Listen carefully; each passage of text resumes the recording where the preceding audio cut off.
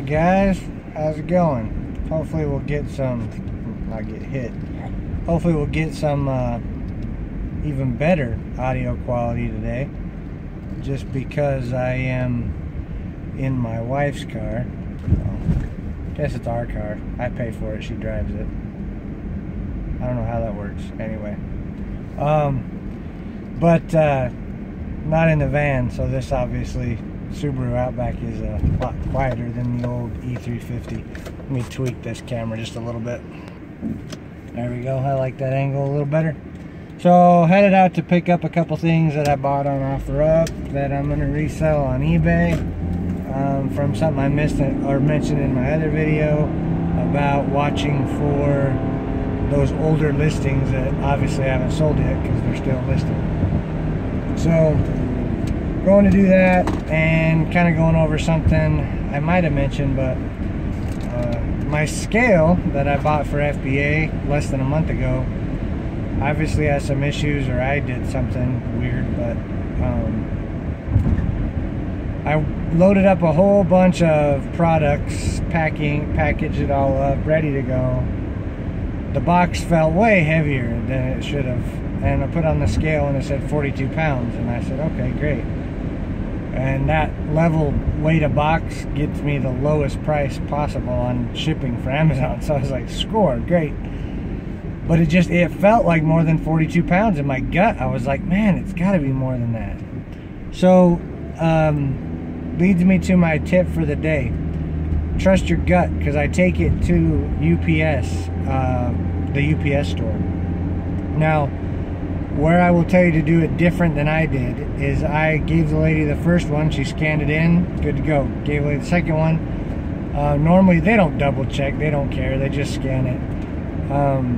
It does do something in UPS's system. I'm sure that fees would get adjusted, but they'll still ship it. But when it gets to FBA, it's going to be over the 50 pounds and you're going to be in trouble. It was 98 pounds. So I felt better because I was thinking I was going to have to go to the gym since it was that hard for me to lift a 42-pound box. But come to find out, it was basically a 100-pound box. The problem is she had already scanned it. If you are at a UPS location, they can then void that tag for you and solve the problem.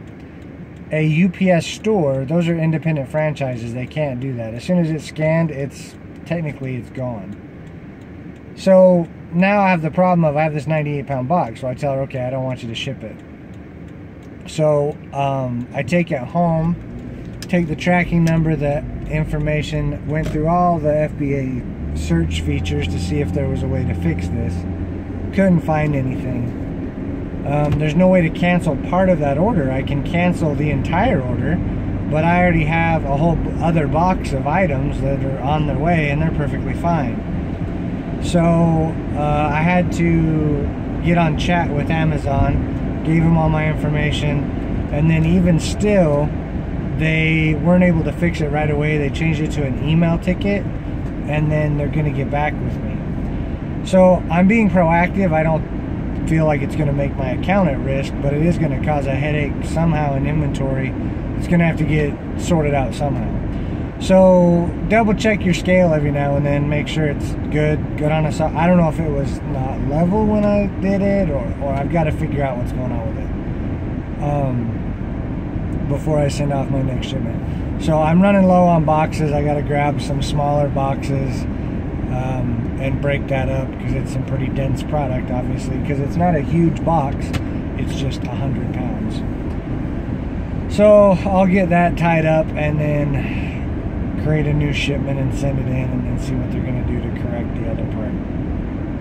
But pretty much that's what it is. So double check your scale and make sure you're sending that in properly.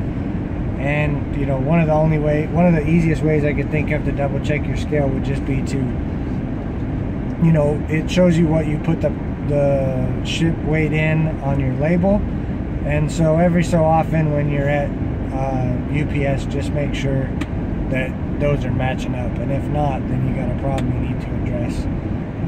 Obviously, I think it would have been a bigger problem if I sent FBA a 100-pound box. So do your QC and catch that stuff. But Anyway, till next time, guys, have a great one. Keep sourcing, keep selling, and we will talk to you soon. If this is helpful, hit that thumbs up button, like, comment, subscribe, and we'll go from there. Have a great one, guys.